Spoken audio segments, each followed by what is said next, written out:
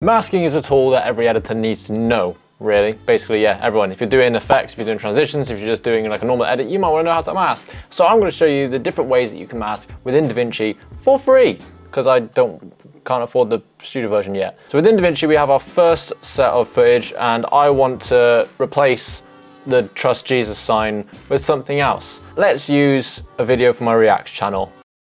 So with this Davinci sign selected, we can head into Fusion. This is the first place that you can do, masks, and it's all up here. So there's 4 options. You have your rectangle tool, which evidently creates a rectangle, and you can move this around. There's controls down here for your center point, as well as the width of the rectangle and the height of the rectangle. And then you can also adjust the corners as to whether or not you want to have them to have a bend, a curve, and obviously the angle of the rectangle. Now you can obviously invert this, so you can remove it, and that's what we will be doing. So if you wanted to use a rectangle for this, because it's just a still image, there's no sort of rotation, non-annoyingly this does have rotation, but you can use it this way around and adjust the size to fit, and then click invert, and then the sign will be masked out. The level on these controls is just whether or not the mask is visible. So as you can see, if we adjust the level, then it's just the entire plate's just disappeared. I have no idea what the filter is. The filter correlates to the soft edge. So if you expand this, as you can see, it's softening the edge a little bit more, and you might want to use this. At the moment, it doesn't work, but for certain instances, you might want to blend the mask in better, so it's not just a solid line, and so you can soften the edge. And then the filter, it just depends what sort of blur you want on the filter. So you might be able to see a small difference here as I change through the box, the Bartlett, the multi-box, the Gaussian blur, and the fast blur. Some of them don't have anything, but you can adjust this to however you want. I always just leave it on Gaussian because it's just kind of standard. And that is the rectangle tool. Now the ellipse is basically the exact same, but obviously, a circle. Now these two, so the polygon one, so with this selected, with the polygon, and then you click invert so you can see what you're masking, you can then mask manually. So similar to if you were to adding a mask in Premiere Pro or After Effects, you just select the points, and you can add the curves, and if you hold Alt, you can adjust, which one is it? Control. And if you hold Control, so you select a point, obviously at the moment when I move this, both points move, but if I hold Control, just this one will move. And so sometimes you might want to use that if you're adjusting just one particular point and you don't want everything else to be adjusted afterwards. You can just go around here and obviously mask the shape out that you need to mask out. And everything else is basically the same, just with the Gaussian blur and the level and everything. The cool thing with these ones though is that you don't have to manually put in a keyframe. So as you can see down here, when I started the shape, it's automatically selected the keyframe for us. So if we just move forward a frame or a few frames, we can then just highlight all of these, use the arrow keys, and you can move it all the way down, and then it will automatically would have added a keyframe in for us, and it will be moving. So you don't have to worry about clicking the keyframe. You just go through frame by frame and adjust the keys however you want. That's the polygon. The next one along the line is a B-spline.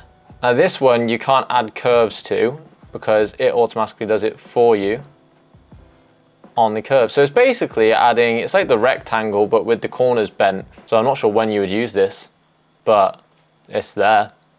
And that's basically everything on the Fusion page, but you can also go over to the color page, and you can also mask in here. So if you right click on the side, add source alpha, and drag this blue to connect to the blue. This will now allow you to remove a foreground and just have an empty background. So if you head over to this tool here, this is the masking window. Now this button allows you to do your own one. This one adds a circle, this one adds a square. It's basically the same, but it's slightly different controls. So rather than the controls being separate for you to add, like, the feather, it's on the side here. So you can add the feather in, rather than being a blur, it's an actual smooth feather.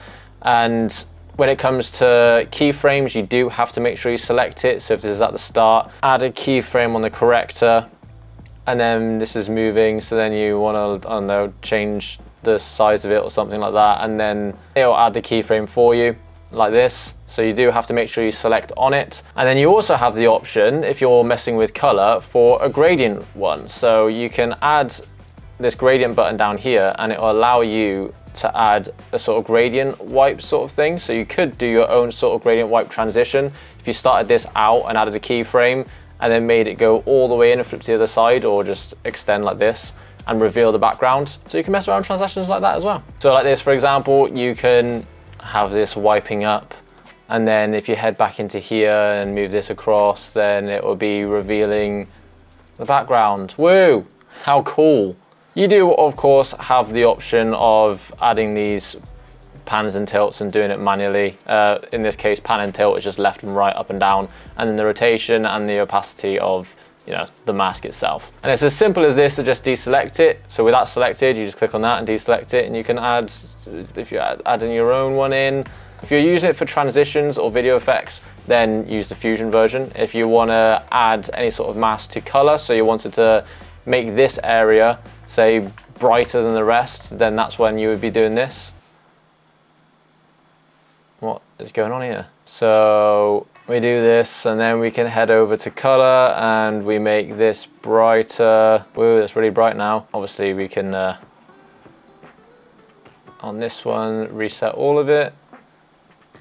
And hide that, and there you go, the mask is showing on that as brighter. So if you wanted to mess with the color, you can do that. Use the mask in the color grade separately, so you don't have to worry about masking out what you want to color separately within here into Fusion, and then duplicating it, and then color grading that separately. Color grading has its own built-in masking, which I think is quite cool. Let's just mask my video onto the sign, shall we? So for this, I'll be using Fusion, and then I'll head in and use the poly tool, because I can get, I can manipulate it the way I want it to be manipulated. And now I'm playing on a billboard.